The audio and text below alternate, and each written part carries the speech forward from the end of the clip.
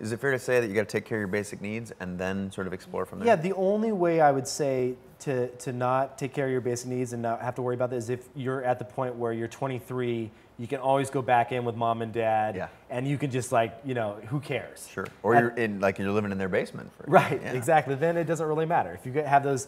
But for me, it was like, I had already moved out of home. I was up in the Bay Area. I needed to cover those basic expenses.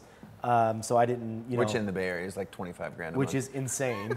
It was even insane back then. So bad it's now. Crazy. But yeah, I mean, this is, for me, it was a nights and weekends project. Like people would always say like, I don't know how you find time for that. And it's like, well, it's easy. I don't watch television. Yeah. Like don't do other shit. I work on my projects. I get off of work, I come home, I have dinner, and then I get back to work. It doesn't feel like work when it's something that you're super passionate about and you're excited about.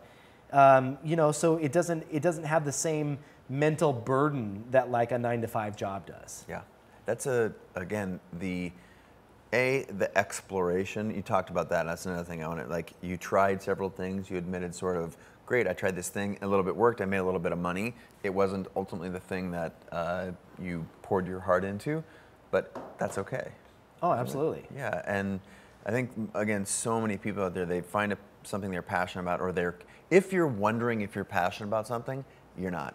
I mean, right. Is that fair? No, I think that's fair to say, and if you don't know, go out, fail fast, I think is a good way to do it. Like go in there and give it your all and try, and then you'll know very quickly.